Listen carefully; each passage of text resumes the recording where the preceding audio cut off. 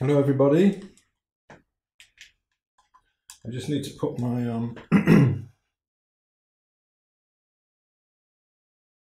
second mic on, which I completely forgot about.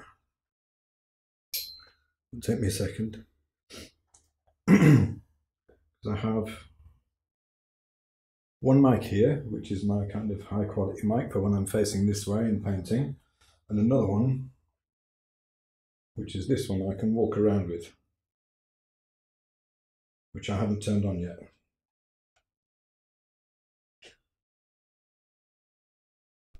Okay. Hopefully, both mics should be working now. Looks kind of all right to me.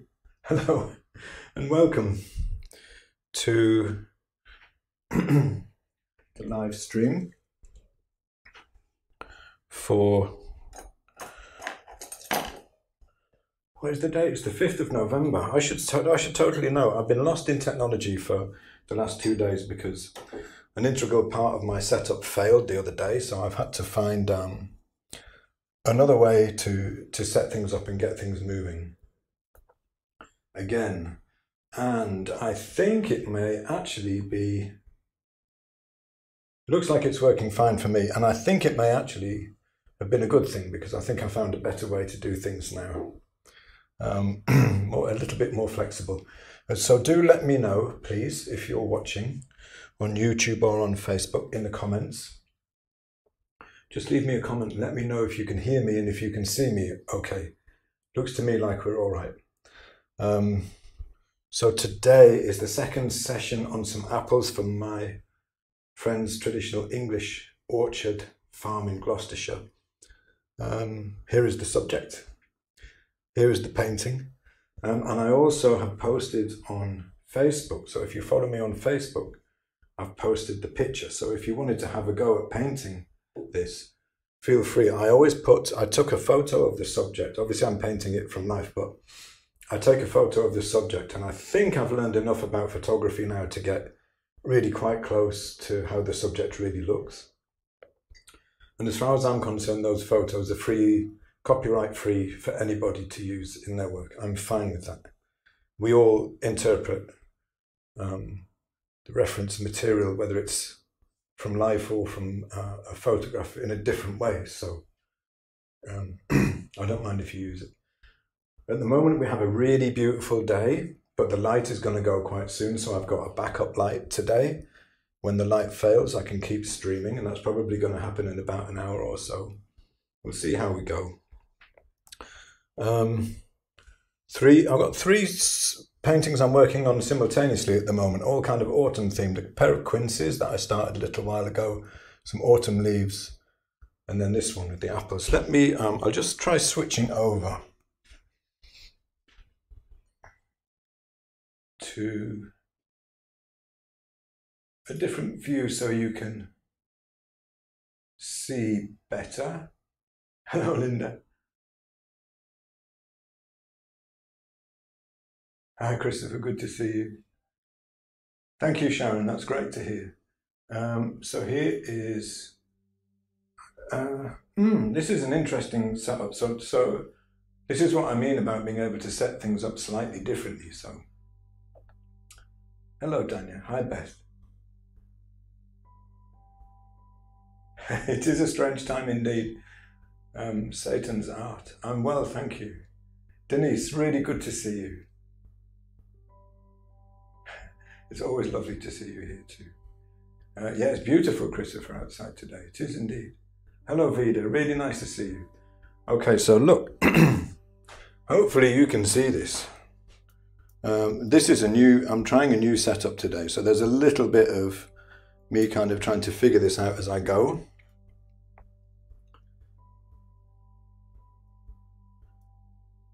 Little bit of trial and error perhaps today, but you should hopefully be able to see now 4 different views. This one, hi, the palette. Now the subject on the right is a photo I took. You're very welcome, Mayor. I think we all need that at the moment, huh? I'm not going to be talking about the US election at all today. We're going to find out for sure in the next day or two. So this bit of space right here with this stream is about painting, and that's all. At least from my end. So here's the painting, here's the palette, and here is, which I can't point to, is the subject. Do I use a wooden palette? No, I don't use a wooden palette. My palette is, this is actually plexiglass, some kind of plastic over a neutral grey backing. And I prefer to mix my colours on a neutral grey because then it's much easier to see the colours they are. Michelle, really good to see you. How are you doing? And how are you watercolouring today? Have you got your watercolours out? I would be really, really interested. I was thinking about you actually on Tuesday, Michelle. I would be really interested to see what you made of this subject. I was looking at these very, very intense reds here that I think perhaps haven't quite got to yet. Which I'm going to be trying to reach today. I mean, really, the reds on this apple are so intense. Yeah, Michelle, if you're setting up still lives in artificial light, I've found the key is a diffuser on the light. It helps soften all of the shadow shapes and the edges of the shadows. This is just linseed oil, by the way, I'm putting out. Otherwise you get very hard-edged shadows and you get very extreme changes in the value blocks. Whereas if you have a diffuser, like if you can see a little bit like this light is, it's a Neewer LED, dimmable. It's very high CRI, as LEDs usually are. It has this box here, I'll show you it. It's a diffuser that fits over the light, so it softens the shadow. I really shouldn't have done that. I'll never get it back in the same position now. So it softens the shadows, you know, so you get something that's much closer approaches like daylight. So I've been on the hunt for, yeah, I bet extreme value is very hard to paint in watercolor. Honestly, I don't know how you paint in watercolor at all. I really don't. So I've been on a journey of some years to get as close as I can to natural daylight, especially so I can paint through the winter and so I can paint in the evenings and stream in the evenings too, because I teach mostly in the evenings when I teach online. Evenings my time. And these are the best I've found so far. It's a big bank of LEDs, it's dimmable, you can change the temperature, and it comes with a diffuser. The only downside is when you put the diffuser on, you can't angle the light up or down. Apart from that, it's perfect. Let me show you what I've got on the palette, okay, today. I'll take you through it quickly. My mind's gone blank. Lead white, sorry. My mind went blank because there was something I was trying to remember. And what I was trying to remember was why I put this oil out, and it's to mix a little bit with this lead white. Now this lead white comes from Rublev, and it's gorgeous, but it tends to separate a bit in the tube. And when you get further down the tube, a lot of the oil is already squirted out, I find. So when I put it out on the palette, I add a little bit of oil to get it back to that stringy, ropey kind of consistency. And you can get it like exactly how you want it. And so that's lead white. I have that there because I'm on the second session of the painting, and it's mostly the handling properties. Titanium white. This is a very green yellow. The pigment is PY3. It's Michael Harding Bright Yellow Lake. This is Cranfield, another British maker, very similar to Michael Harding, Cad Yellow. This is Yellow Ochre, Michael Harding Green Gold. And this is the highest chroma blue red I have, and it is, where is it? Williamsburg Pyrrole Red. Now I actually have two of these. I've got two to test them out. This one is from Langridge. They're the same pigment, PR254 I think, let me check. Yeah, PR254. But this one is, the Langridge is slightly bluer and slightly lower chroma, and this is slightly more orange and slightly higher chroma. They're both good though. quinacridone rose if I want a very blue red. Probably won't be using that today. Don't know why I put it out. Transparent red oxide, Michael Harding. My favourite colour in the world, raw umber, which I use almost as much as white. Ivory black, which I will use for my greens and dropping chroma here and there. And this is Winsor & Newton Windsor green yellow shade. It's a phthalo green. Because I'm on my second session, I'm also going to want a little bit of medium, and I'm going to use this oleo gel, Rublev oleo gel. Put a bit of that out. I need to get some more of this. This is so old now. I have to dig down to the bottom to find any that's still all right. Come on, there must be some good stuff in there somewhere. There we go. So I'm going to put on a really, really thin layer of this. I'll talk in a minute about the state this painting is in now and what bits I'm going to treat how in order to carry on moving on. But before I do, I want to say a little bit about, actually this camera is a bit overexposed, let me change that. Is it overexposed? A little bit. That should be better. I want to talk a little bit about what I want to change in this painting. So I've had a couple of days to think about this, where it is now and what I might want to do with it. And overall, I would say I'm fairly happy with it overall. I need to finish the leaves, obviously, and perhaps some stuff around here. But I want to make it look more natural, so I want to drop the chroma around here. I probably want to drop the value here because this is very light at the moment. I'm probably going to drop the chroma in these leaves because the chroma is a little too high. But I want to bring the chroma up in the red. Okay. So what I'm looking to do is to make the whole thing overall look more natural by dropping the chroma a little bit. But to make this really kind of stand out. Hello Sanjita, nice to see you. Okay, so I'm going to start, so that the state this painting is in at the moment, this is all dry. I painted the first layer into a couch, a thin layer of mixed solvent and linseed oil. Turpentine and linseed oil mixed together. Very thin layer. I painted it on, wiped it off and then painted into that. So this is all dry. But where this was painted with titanium white, so that is still wet. This here, still wet. So I can paint directly over this with paint. Around here, the shadow areas.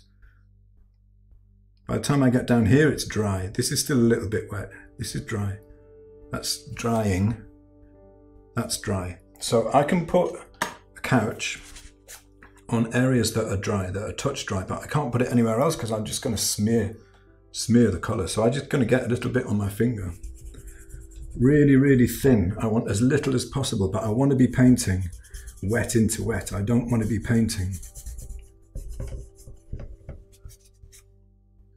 on a dry surface. I'm probably going to destroy this edge a little bit because I want to go right up to this edge with my thin layer of, this is the oleo gel I'm rubbing on now. And it means that when I start to paint over it again, these areas, I will effectively be painting wet into wet. So it feels like it did, it will feel like it did on the first session. As close as I can get. You never quite get the same kind of fluidity I find on, oh see that, I lifted it a bit, that was still wet there. Here is dry.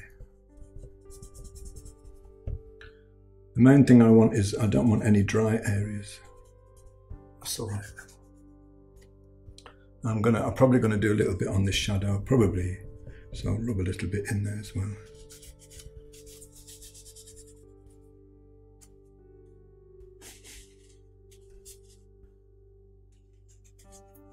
Yeah, it's actually not a glass cut. You can get those in glass. It's very similar to a glass palette. Glass is actually better, Liz. Glass is better. Is oleo gel alkyd? No, it doesn't. No, it doesn't contain any alkyd. Oleo gel is heat-bodied oil. So it's linseed oil, primarily, which has been heated, so it started to polymerize, which turns it into a gel. And then it has some fumed silica added, a little bit of ground glass, which I imagine also helps it its consistency. And it's really, really nice with oil paint. I don't know how it, I can't imagine it's oil, so you couldn't use it with watercolor for sure. But it's basically, I like to keep like as few ingredients on here as I possibly can, you know. Let me change. Do you want to be able to see me painting on, or is it better like I can have it like this? So you can just see like close up of the painting, subject in the palette. This is how I normally stream. Or I can even show you. This is what I've been playing around with. I think I can show you just the palette. So there you can see the colours a bit more clearly. But let's stay with this one for now. Have I ever used Rublev oil paint? JD Curse asks me. No, I haven't. No, I haven't. Mostly because I'm very happy with Michael Harding and Cranfield. But I'm not. I find. How can I say this? Like, if you followed me at all before, you will know that I generally, I'm a Munselite when it comes to painting.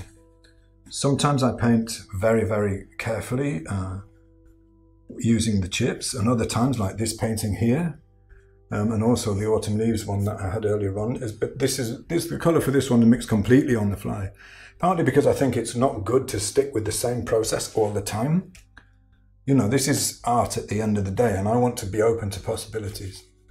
And also because I've been working with the Munsell book and chips for about 10 years now, and it's taught me a huge amount about colour, to the point where I now have a mental map of the colour space that I can reach with paint.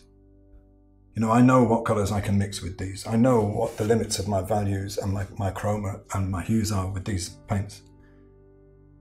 And that means that when I come to paint, it's much easier for me to paint on the fly and make, hopefully, we hope, less mistakes. Okay, so I'm gonna get a little bit of, this is a Cornelison Hog brush, by the way. Beautiful brushes. A little bit of oleo gel on this just to work it in. And the first thing I want to do is, I don't really want to drop the value so much here, but I do want to drop the chroma. So I'm gonna start by mixing up an ivory black with raw umber, very small amount of titanium white, and this is going to give me a very low value, more neutral.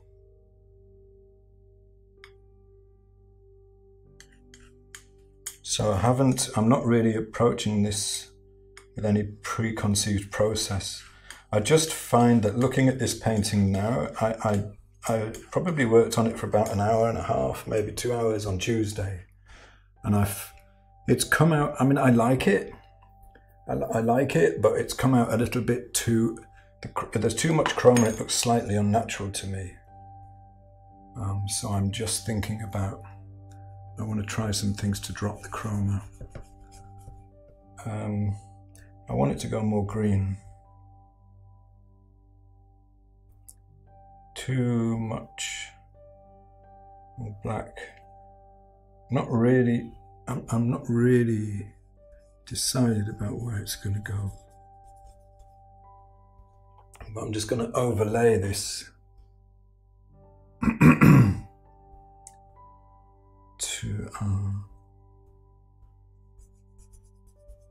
to see how it comes out. And it's particularly nice because I can show this kind of extra bit of chroma here in this leaf where it's in shadow. I mean, this leaf here was painted in like about 4 strokes, really. So I want to do a bit more on that. Already I'm feeling happier.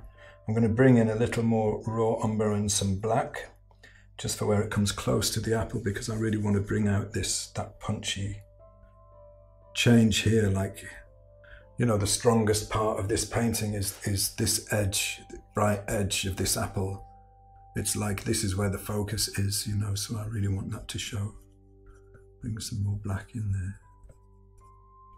So you can still see a bit of the background underneath.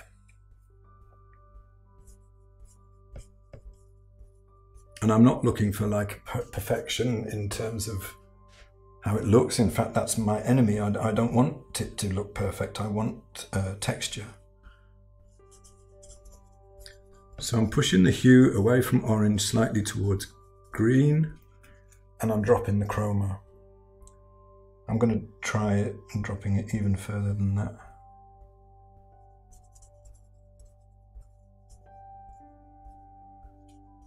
Yeah, and I'm going to drop it out here as well.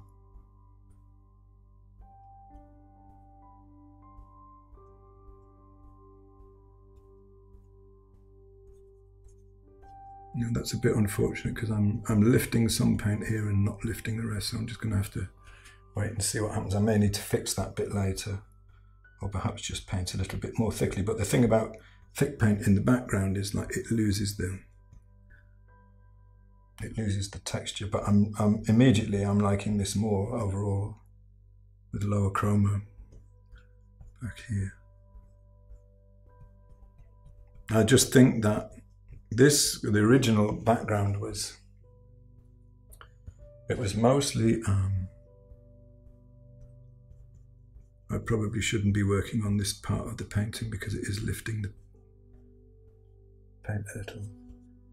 But it was transparent red oxide with raw umber, the original background, and it just was too brown and just too much chroma. By the time I get back here, it's dry, so I can modulate it more easily.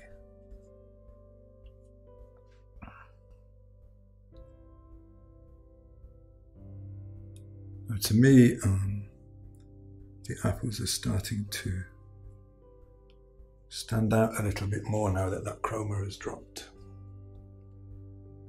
I wonder if I maybe don't need the value that low there. What about if I brought that value up a little?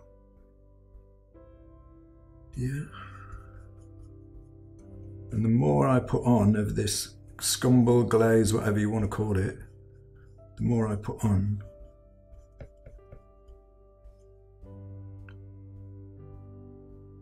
the more the chroma drops. It looks to me a little bit more refined now than it did. It looks less overdone.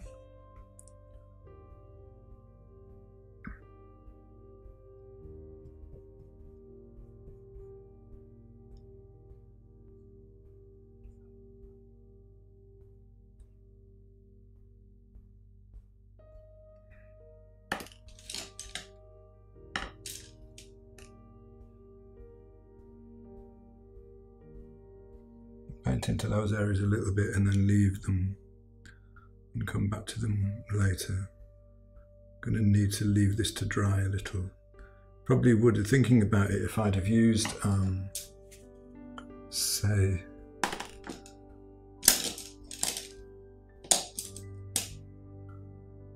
lead white instead of titanium back there, it would have dried much more quickly, which would have made the whole of the background easier to work on today. It's not bothering me particularly though. I say I like to have a bit of texture in there. I don't mind.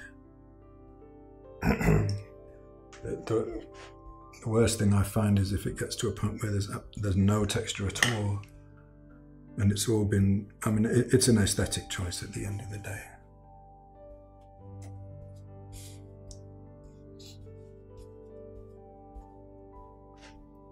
And I think probably the value will come up a bit back here when I get to this bit. Let's just put some notes in to see. Yeah, bring the value up at the back there, for sure.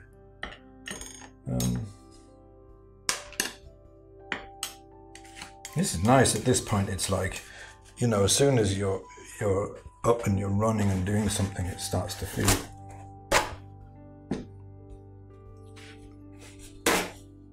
you're making some progress.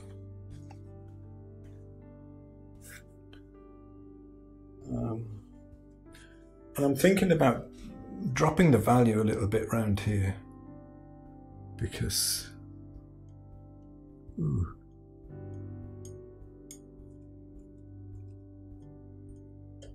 That's actually quite nice.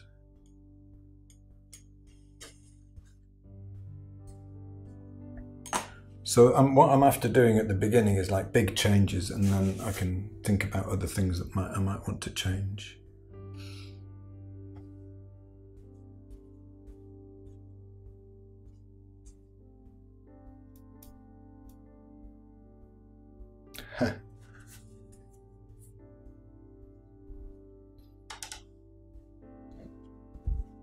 Benny says, how did artists like Rembrandt and Caravaggio manage to paint without having the modern lights we have access to? Well, I think, for Caravaggio, he would have had more light anyway because he was in Italy, right? But, Rembrandt was a northern painter. But they used to, apparently, in the Netherlands, in Rembrandt's day, they used to, generally artists would try to have their studios on streets that ran east to west so that they would have north light. Is where the north light thing comes from. They would have north light on one side of the house and they would just paint by natural light. I don't think Rembrandt was streaming live in the winter, so to people who were in a different time zone. So he didn't have to worry. But it's an interesting point because we have so much stuff available now. That was lead white, by the way, I was putting on there. And we have, look at this. I'm streaming live and I can reach, I don't know however many people are going to be watching this, like a few hundred usually, right across the world. Astounding. I've got a light on even though the light is fading, so I can keep working. And if my apples died, I've got a photograph of them, which I can put up on a screen,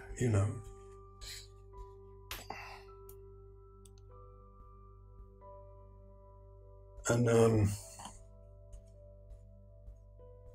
like when I was painting flowers over the summer, a lot of the time. Let's do that. I'm going to do this area with lead as well. When I was painting apples a lot flowers a lot over the summer, quite often they would die by the second day, and I would finish them if I didn't get the painting done in a day.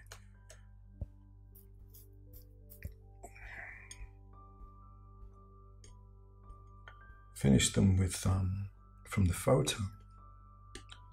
Simply not available to artists previously. And there's a lot of stuff talked about photos, and to be honest with you, for a long time I was dead against working from photos. I came back to painting like about 15 years ago, maybe a little bit longer, after a really long gap. I'd always wanted to be a painter, and then I lost my way a little bit and lost my way a lot actually, and then came back to it again. I had a moment of revelation really in bring down the value, I think, just to try it in Venice. And I saw a painting by Tiepolo. Giambattista Tiepolo is one of the great Venetian decorative painters, like huge wall paintings. And there was an enormous ceiling painting. And I had, for a long time after I was thrown out of art college, and there's another story I won't go into, but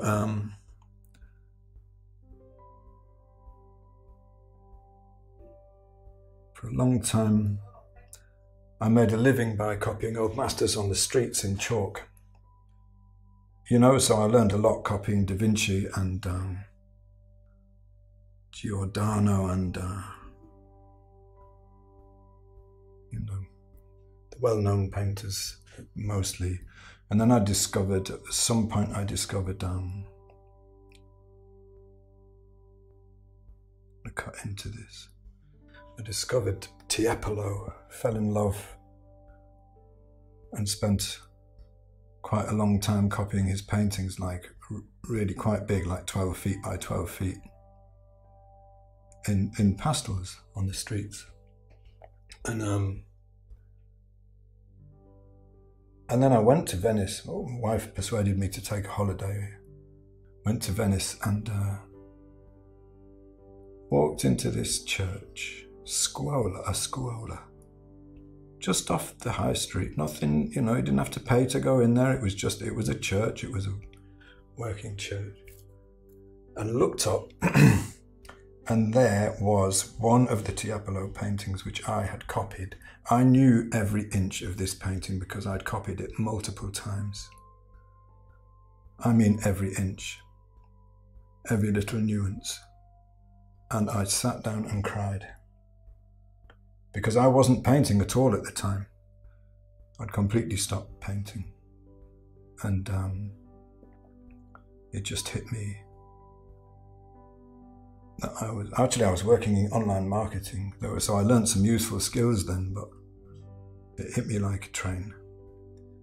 I was wasting my life, and I always wanted to be a painter, so why was I doing this? Why was I messing about doing this? So as soon as I came home, I actually bought a sketchbook while we were on the holiday, and then as soon as I came home, started practicing in earnest and trying to learn. I mean, this was like 15 years ago, probably a bit more now. There wasn't much in the way of online resources then. I'm really liking where this is going. I don't mean my story, I mean the painting.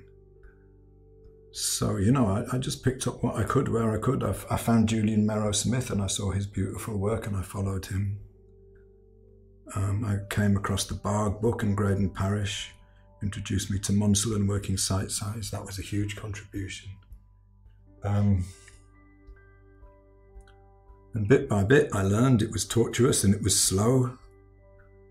But I got to a point where eventually I'd learned enough that I was starting to make work that I didn't hate.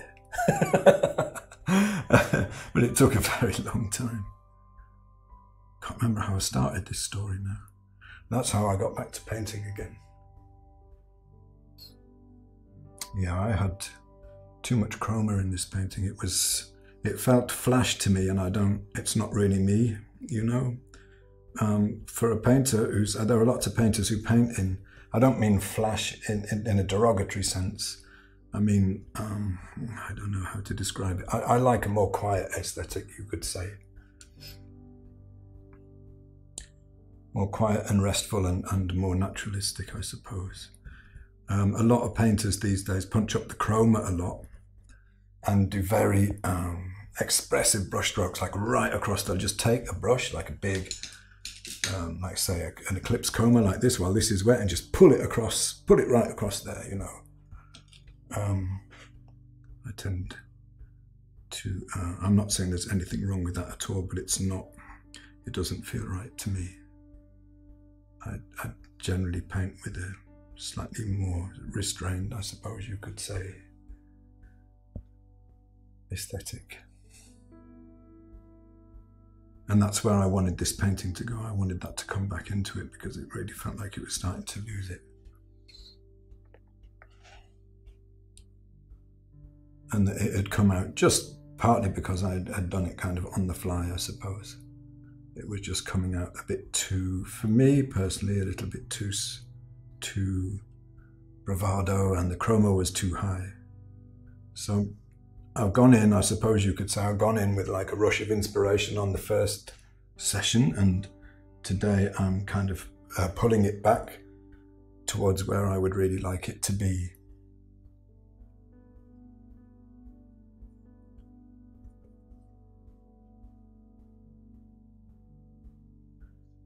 So I've brought down the chroma of the background, and I brought down the value a little bit. I may still bring down the value of this ground more actually than that. But now I'm starting to think about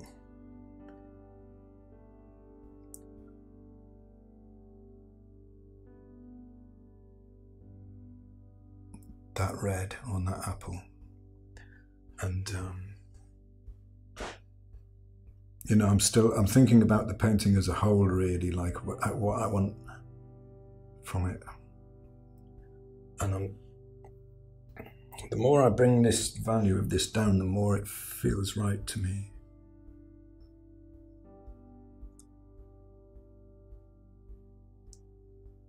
Do I do portraits, this fan asks? No, but that's funny you should ask, because I was just telling that story of when I returned to painting a long time ago, and my idea then was that I was going to be a portrait painter. And then I started painting still life because it's really manageable. You know, you can, when you're learning, it's like, you know, you can't afford to be paying portrait sitters. But flowers and bowls and fruit, they will sit for you for as long as they last, you know. And I really fell in love with still life. People are a bit snooty about still life sometimes, some people are. I think, for me, I think it can be as expressive and meaningful as any other form of painting. Some people see it as somehow a lower form of painting, and I couldn't disagree more.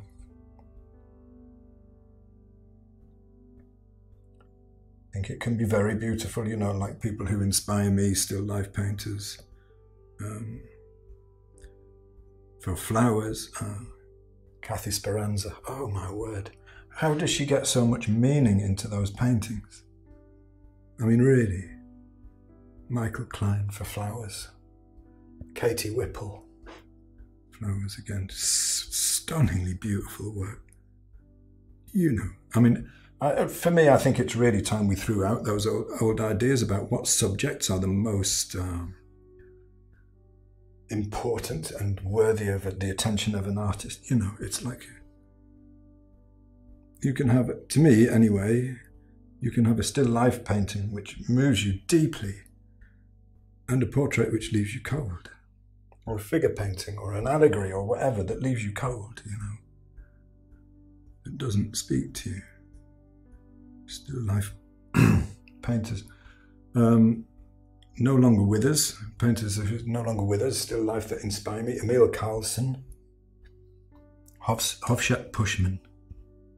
Oh, if I could even get close to the kind of the spiritual depth that Hovshet Pushman gets into a still life, I would be a very happy painter.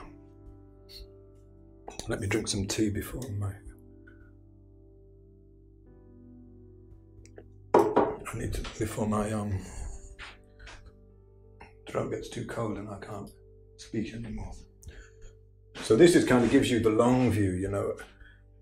I think really, if you look against what I've got here, I think my background is still darker here, but simply because I may bring it up a little bit, but simply because something is there doesn't necessarily mean it needs to be here.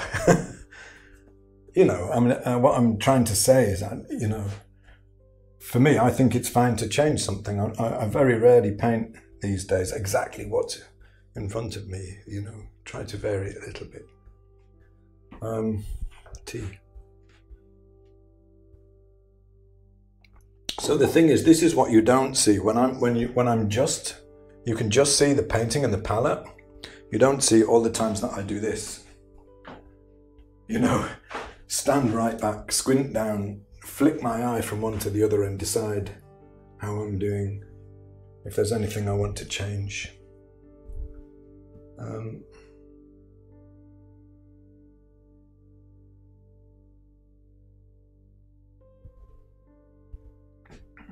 I think I'm happier with it now. I'm definitely happy with it now. Sheila says, please explain warm and cool shadows and warm and cool lights, particularly on a white background.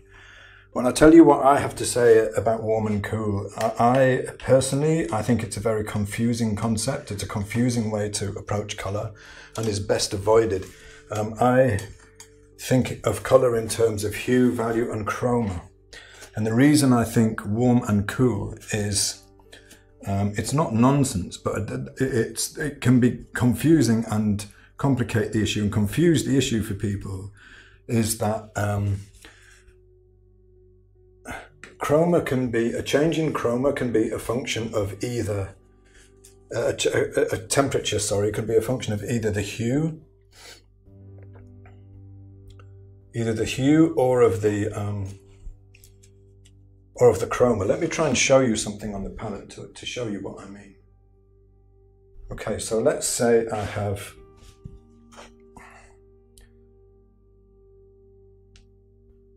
a high chroma orange.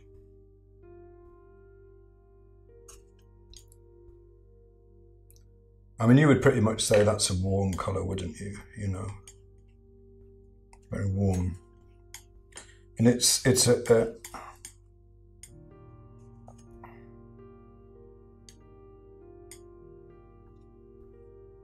get a bit more yellow into it. It's like it's a red orange I've got there, a reddish orange. Okay.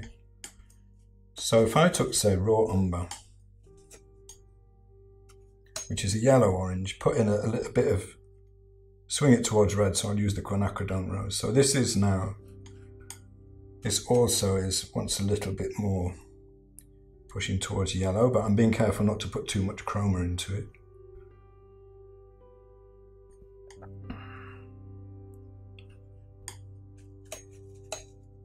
Bring up the value so it's about the same value with white, which will drop the chroma again a little bit. See, these are both red oranges, right? Both these colors are red oranges, but you would say that one is cool compared to that one, right? But they're roughly the same hue. They're roughly the same hue. If I had, so that's a change in chroma. So you could call it temperature, but it's a change in chroma. Now, chroma is the intensity of the color. In terms of hue, they're pretty much the same. They're both red oranges.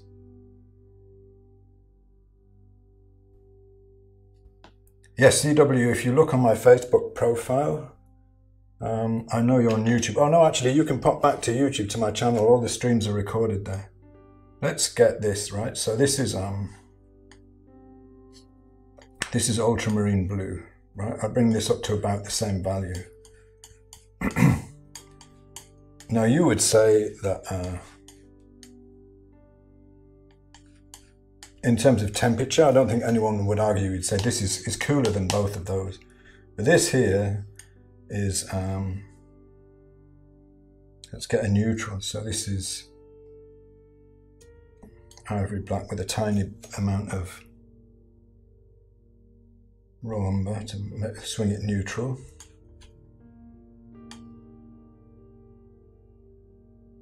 And get them to the same value.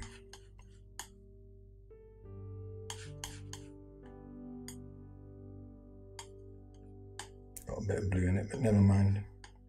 So if you were to look at these two colors side by side, and this is close to neutral, you would say that this one is warmer than that one, right? But they're the same hue. They're the same hue. So sometimes a difference in warm and cool is not just a difference in whether it's more orange or more blue. It can be exactly the same hue, and it can be a change in chroma, okay? And I think what confuses people a lot is they're never really sure when they look at something, whether it's one or the other. And quite often, if you look at a painter who controls what you would call temperature, say in skin tones incredibly well, like say Bouguereau, when he's moving, I think anyway, from what I've seen, I've never seen one of his paintings in the flesh, but when he's moving from the light towards the halftone and the shadow, he's changing the chroma and the hue, but mostly the chroma. And then people try to cool down a color. They want it to be more cool. They see that happening. They call it temperature, and they try to cool it down with the blue, and you get some very weird results. And personally, I find that thinking about color in terms of hue, value, and chroma makes it easier to understand and control. No, Isfan, I'm not in the least offended. Please don't. I mean, asking questions is great. And I'm not in the least offended that you would ask if I do portraits. Not at all. Not at all. How would you spell that last name? Was that Pushman? It could have been Pushman, or who did I talk about? Quite a few people.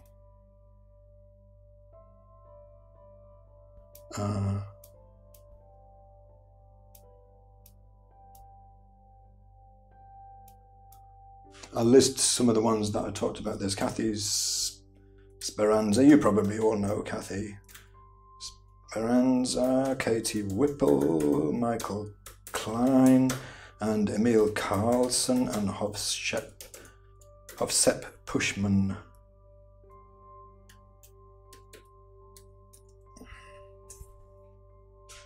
I'm not sure which of those it was. I'll just put that, because I'm streaming to 3 different places at the same time. So, yes, the red.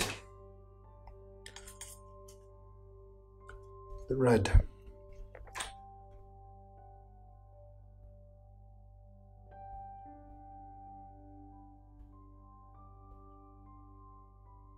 Bouguereau. Oh yeah, Bouguereau, sorry. Yeah. Personally, I don't like his work at all, but I mean, it's technically amazing. But I think it belongs to another time, and you don't get to paint romantic pictures of poor children these days and it be anything but offensive. Or you know, pictures of naked women being manipulated by men and it be anything less than offensive. I hate his work. But, well, that's I don't hate it, that's too strong a word. I dislike his work. I dislike the subject matter, and I'm aware that it comes from a different time, obviously.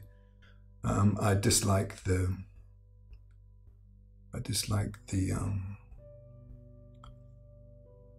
conceptual background, if you like, the social background that it comes from. But technically speaking, you know, amazing painter, for sure. But I can't look at his work without seeing those things, you know. I think we need to build a better world, and we don't do it by thinking it's romantic to be poor. Because it really isn't. Being poor is a grind, and it's horrendous, and it cuts down people's opportunities. And, you know, those children that he had as models didn't live those lives. To me, that's wrong. But, you know, if you look at his work from purely a technical point of view, then, you know, for figure painters, control and naturalism of skin tone, colour, probably isn't anybody better. That's my personal opinion. You, of course, are free to disagree vehemently, and I'm sure many people will.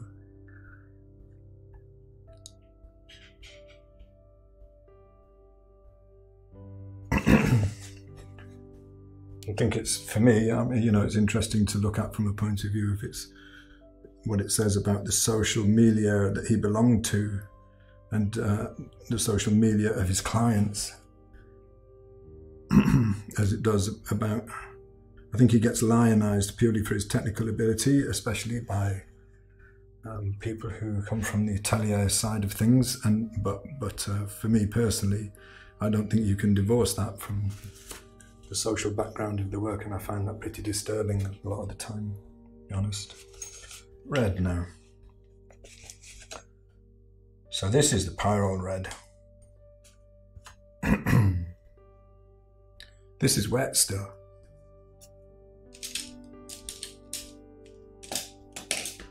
We're going to go in there with what kind of brush? This is I don't often pick these up. Not sure why I picked this one up. So this is like the pure colour. It's roughly the right hue. It's a slightly blue-red. I want more chroma than I've got. So I'm just going in with this paint without any change at all to get the maximum chroma.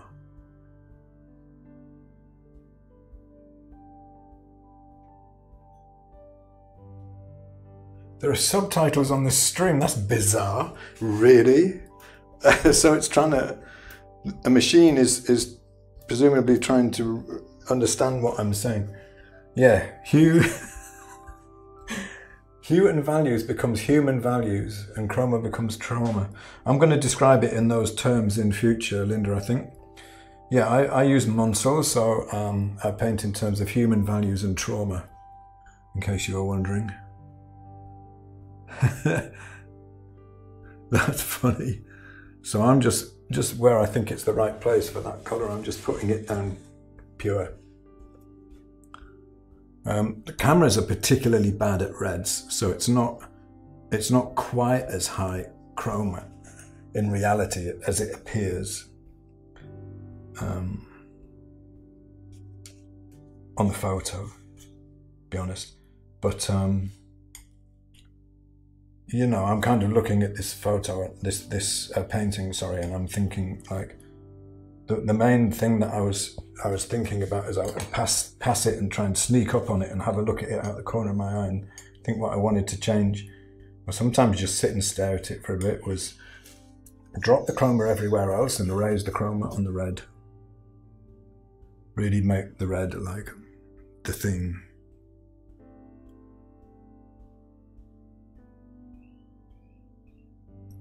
And then what I'll still have to do on it is to complete the leaves.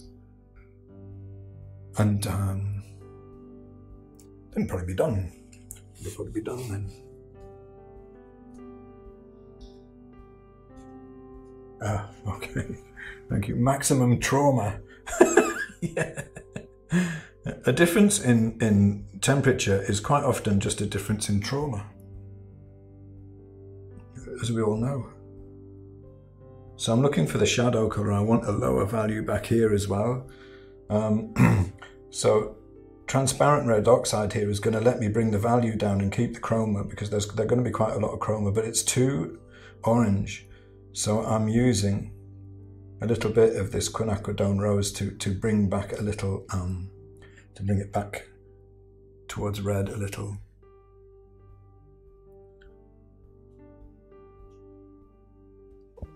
Okay.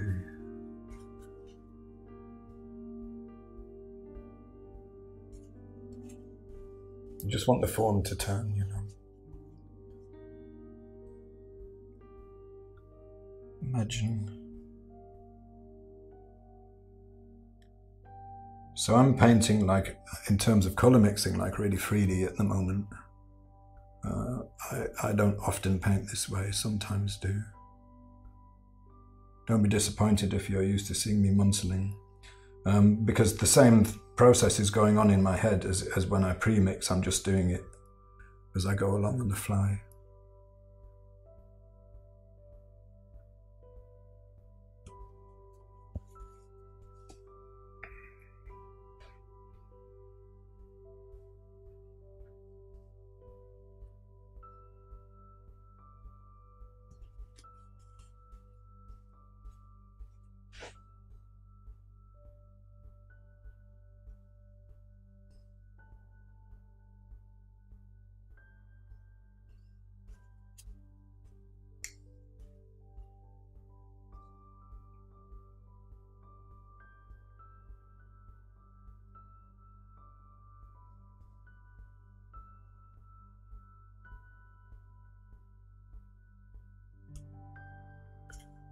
So I've got a light and a shadow version of my red.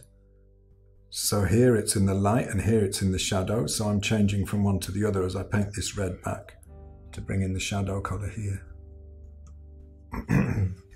Just to try and make it clear that I'm turning the form now. I want to mix light and the shadow of the green color too. And I think my green in shadow here has gone a little bit too orange here. So I'm going to take that a little bit more green, I think. I'm just checking. I mean, this is just green, gold and yellow ochre. I'm just checking I've got the value about right, and it's going to be where I want it to be. Possibly make it a little bit more green. Maybe drop the value slightly. I'll mix up a bit more of this because it's very close to what I want.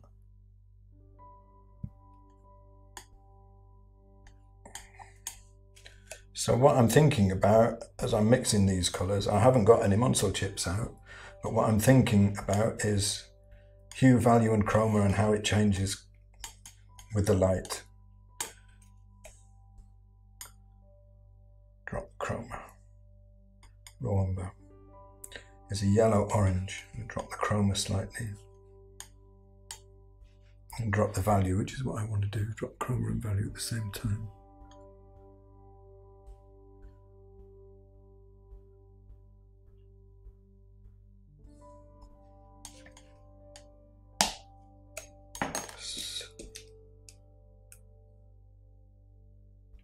So I'm just trying to kind of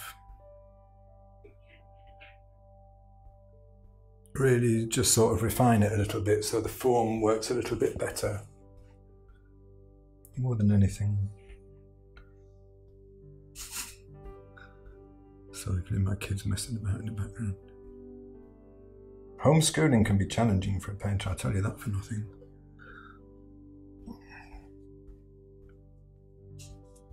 Maybe brought the value down a little bit too far there, because the local is obviously lighter. That's better.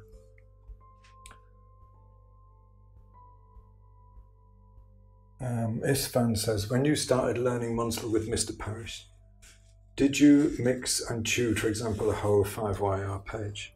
No to the question and no to the assumption. I didn't learn with Graydon. The way I came across Munsell is, I can't claim that I did. He introduced me to Munsell in a talk that he gave, in a workshop that I attended a long time ago. And he demonstrated Munsell, and he talked about how he uses it, how he used it, and I was amazed. And I was struggling very much with colour at the time, didn't really have a handle on it. And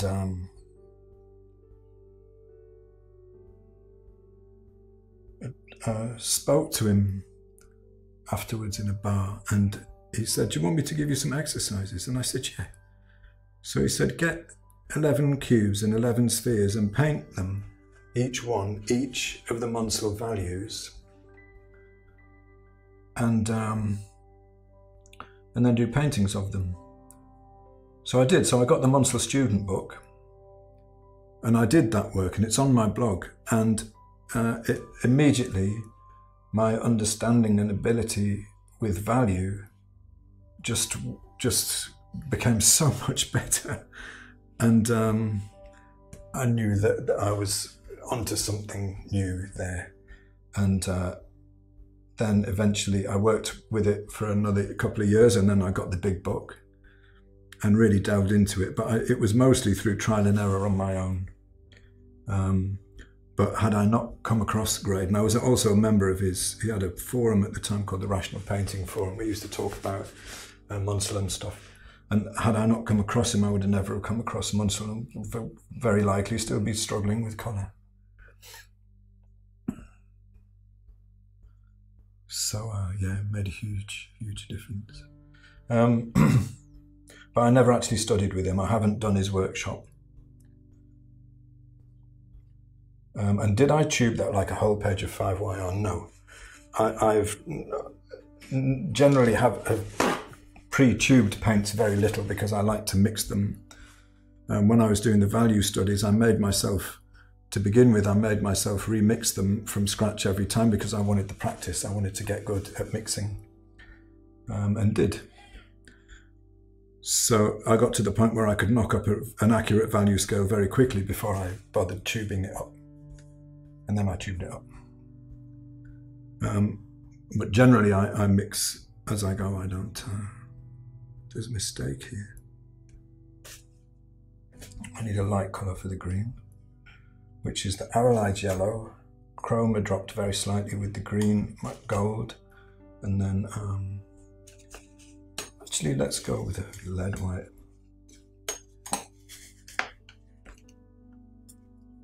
So I owe the fact that I use Munsell at all to Graydon, and also learned sight size from the Barg book. I would say probably, I doubt if there's, although I'd never directly studied with Graydon, through using Munsell and also through learning sight size from the Barg book, I think he's probably contributed more than anybody else to my learning journey, for which I will always be very grateful.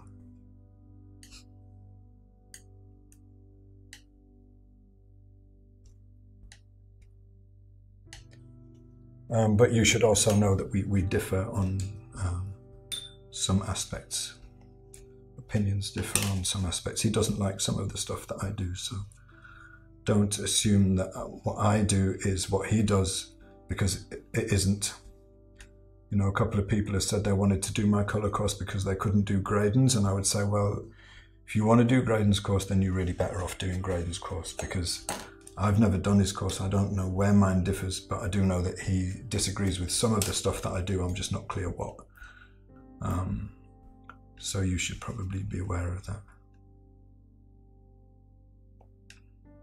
Graydon has an encyclopedic knowledge of paints and colour.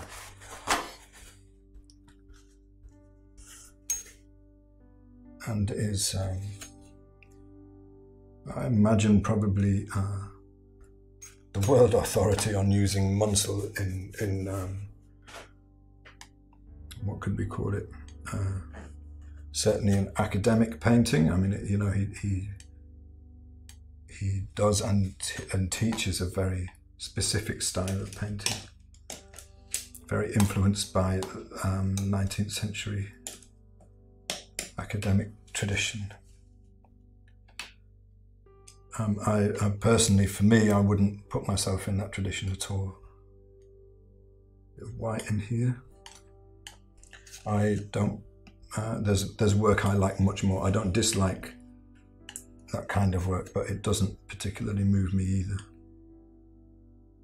Classicism doesn't particularly move me. I would probably say I'm closer to being a realist. Not in terms of like French 19th century movements. So the more chroma here where it's in the light.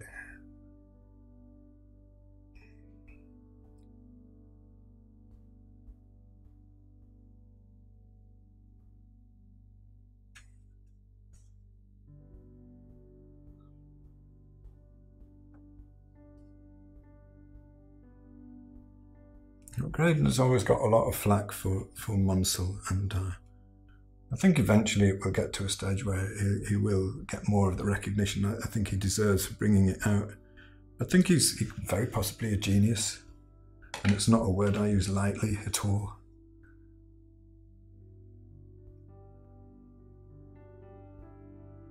But I think our aesthetic approaches are extremely, are very different.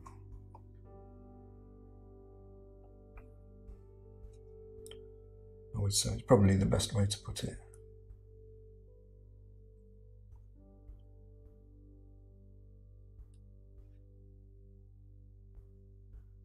So core shadow, I'm just thinking in terms of, because I have painted a lot of spheres. When I'm trying to model form, I tend to think in terms of like the main modeling factors, especially if I feel I'm not bringing it out well enough and I want to bring it out more.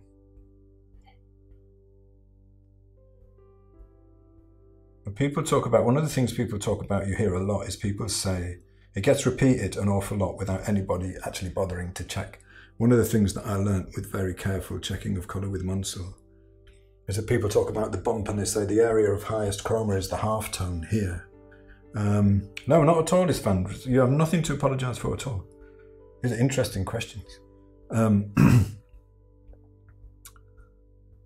People say that the illustrators call it the bump, and they say the area of highest chroma is the half tone. You know, you can check this for yourself. It isn't. The area of highest chroma, given a single local from light to shadow, is the light, which makes sense, right? Because that's where most of the light is. As the form turns away and there is less light, the chroma drops.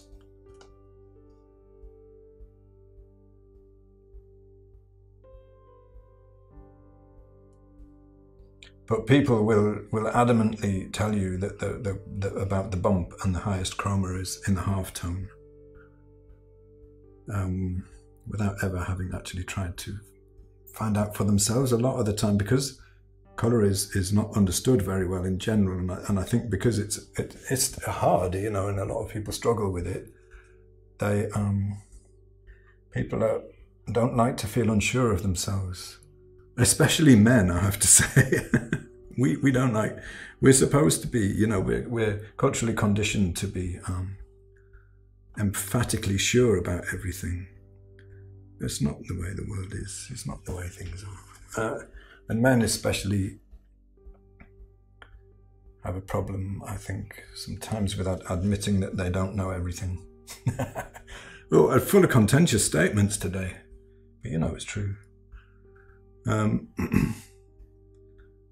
Colour can be very difficult because there's a lot of bad advice out there that makes it difficult to understand. It actually isn't anywhere near as difficult, I think, as people think. It's mostly because people have a lot of unhelpful ideas that get repeated without any analysis or questioning. And as I say, I think it's because a lot of the time people struggle so much with colour, they want to be sure, they want to find a way. So, you know, people will tell me, the CMYK palette, that's going to solve all your colour problems. I'm sorry, but it isn't. Understanding colour is going to solve all your colour problems. No single palette is going to do that for you.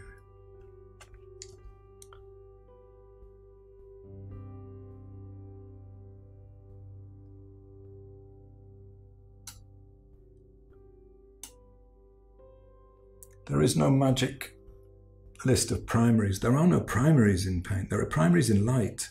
There are no primaries in paint. Primary, a real primary set of primaries would be a set of colours from which you could mix every other colour. There is no such set. You might be able to make a nice painting. That's not the same as saying that you can mix every other colour. It's not the same thing.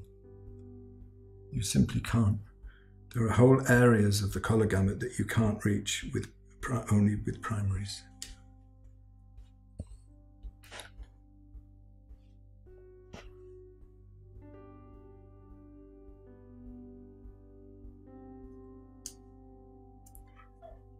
I think my highlight is in the wrong place, and also it's got sharp edges, and the apple is matte, so it shouldn't have sharp edges. It should have diffused edges, the highlight.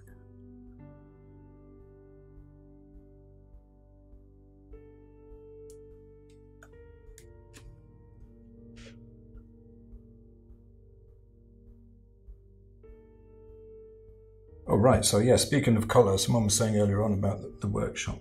I've got starting on next Monday. I'm teaching a 6-week live online workshop, basically using the same setup. I use the same setup for teaching as I use for streaming live, obviously, you know. Where you can see the palette, you know, we have photo to work from, so we're all working for the same thing. And it's all going to be about autumn colour, so painting other apples and quinces and pears from the same orchard that these apples came from.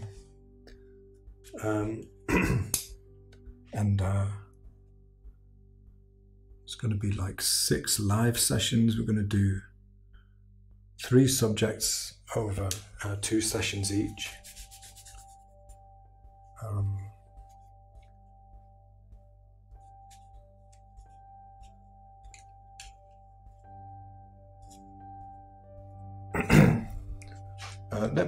Let me find the link to the workshop, and I'll pop it in the chat if anyone's interested.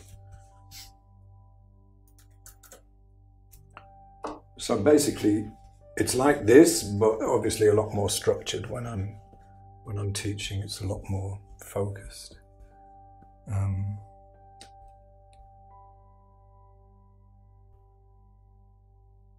So someone just said, oh, let me check. Sorry, I'm trying to do several things at once at the moment.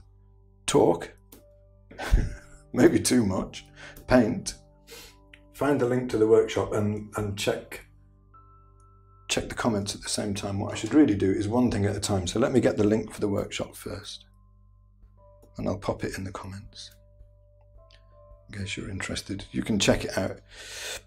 There's a bit more information about it. There's a little video that I made to explain what it's about. And basically, we'll be painting subjects like these. Not this one exactly, but subjects like these.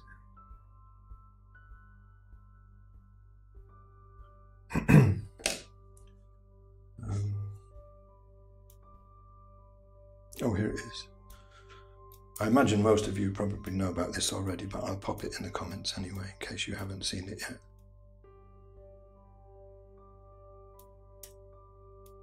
Christopher, I'll get to your question in just a second.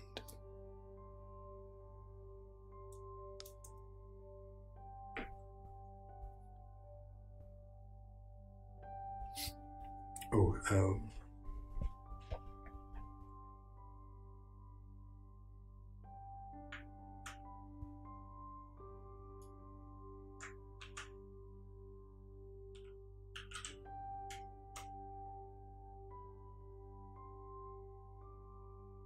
I'm just finding the link. I won't be a second. Hello, Blake. Nice to see you.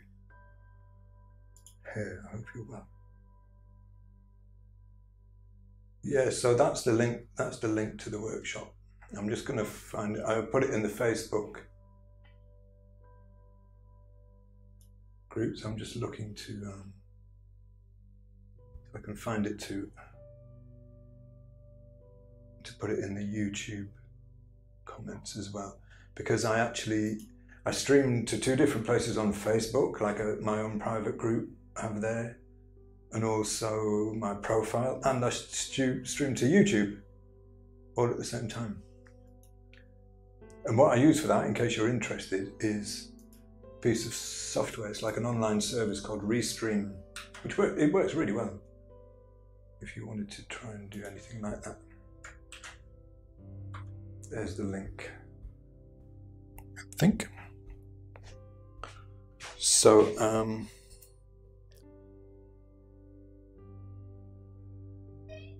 that's wonderful to hear, Diane. Thank you. Yeah, Oleo Gel Carol today, yes, for sure. So, Christopher, what did you ask me? The surface that is most perpendicular to the light, I think, has the highest chroma. I may be wrong. No, you are not wrong. You are absolutely right. The more light, the more chroma, which is why chroma drops as you go into the shadow. This idea about the bump, maybe it's an aesthetic thing, the area of highest chroma being on the halftones, like around here, it's not, you know, it's in the light. I've tested this so many times, and it's actually in the light.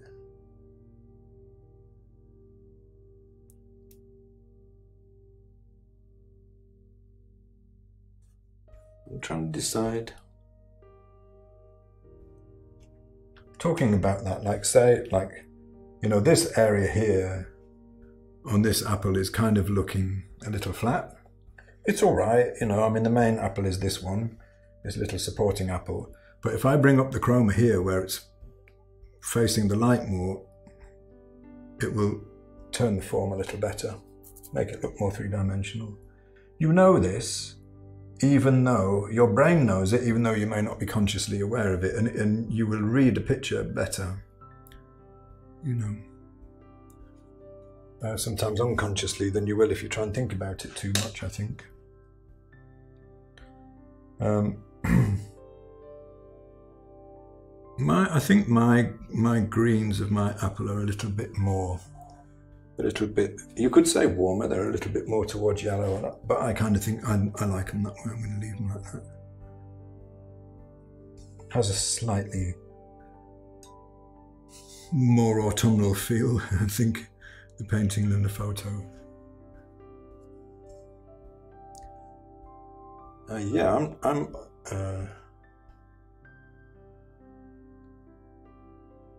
I'm happy with the changes I've made so far today. I seem to be ending up with pretty much what I wanted. In terms of this apple, really feels like it's the focus now, and dropping the chroma in the background I think really helped, and dropping the value here as well. I think that helped too. The difficult thing about the chroma being highest where there is the most light is that as you go up the value range in paint, you actually lose chroma, and there's nothing you can do about that. You add white to a colour, you lose chroma. So quite often it's a kind of it really pays to understand values, because it's a bit of a push and pull, you know. You can, if you understand values really well, you can change the value balance of a painting to allow yourself to get the most amount of chroma where you want it the most. Can make a big difference, especially when you're painting flowers.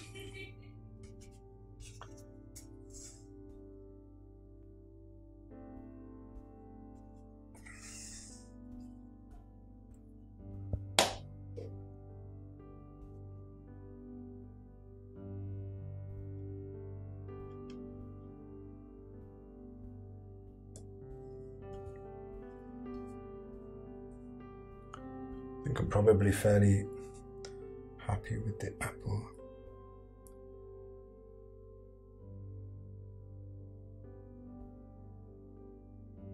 Overall.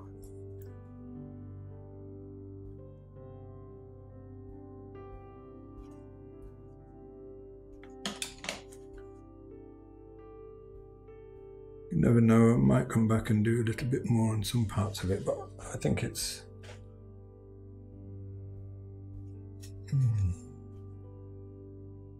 I need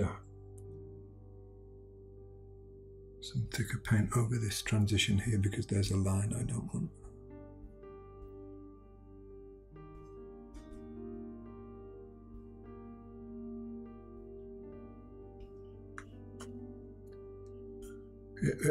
At the moment, it feels like it has quite a nice bulge to it, the apple. So I'm not gonna mess with it any more than that. I like where the chroma is going in the painting.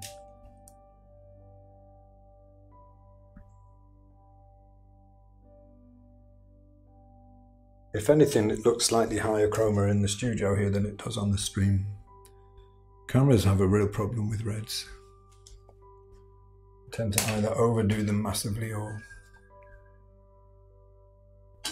not show them as a wrong hue.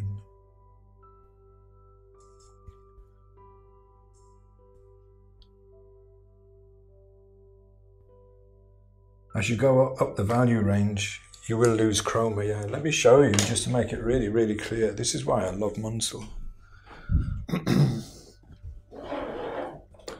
All colours, by which I mean hues, reach their highest chroma at a different value. I'm going to show that to you. So if you have,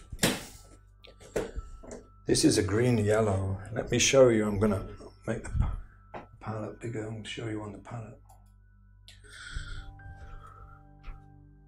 Here's a yellow green, reaches its high. This is chroma from near grey to high chroma, and this is value from low value to high value. All of these are the same hue, a green yellow.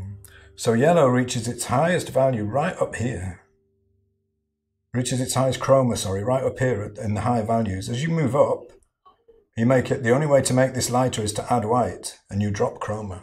Okay.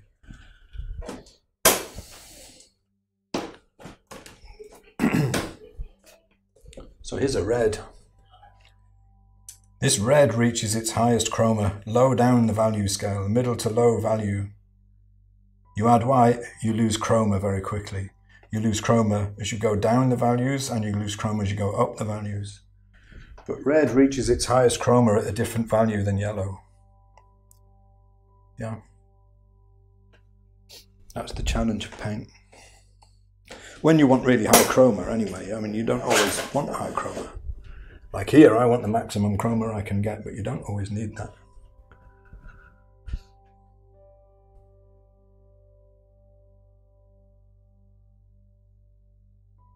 This fan says, so after many weeks of repeating mixing a colour string, say something like 5R24 to 5R84, you're able to get that string perfectly without, what does that say? Without the aid of the Montreal chips afterwards. No, I wouldn't say that. I would say that I could get very close. I could probably get close. Yeah. But it's more a case of doing a lot of mixing, controlling chroma and value and hue separately, very carefully, has built me a kind of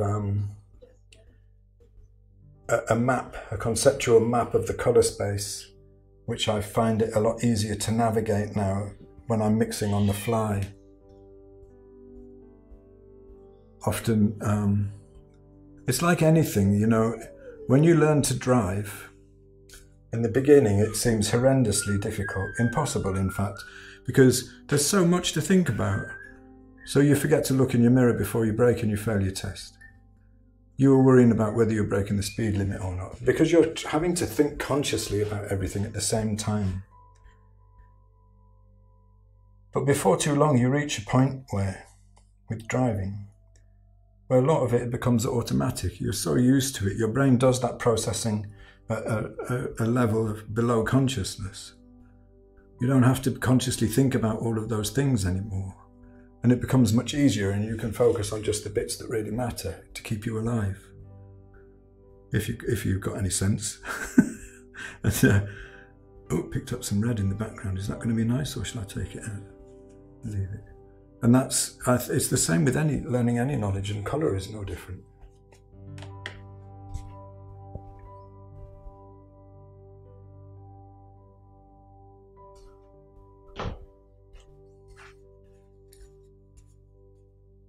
Okay, I'm drastically in need of a break because I've had a very busy day playing with tech, and it's been very nice to paint. I think I brought this painting on a little bit further. I want to drop this chroma here a little bit more. I think this has become a little bit too, I think that's probably a little bit too high chroma. And maybe we'll want to drop the value too. But overall, I'm happy with where this painting is going. Probably going to work a little bit longer on it today. May not come back to it until tomorrow, because all the bits that I want to resolve are the leaves here and here. I don't think it's going to need an awful lot more before I'm going to say that I'm happy and it's finished. Thank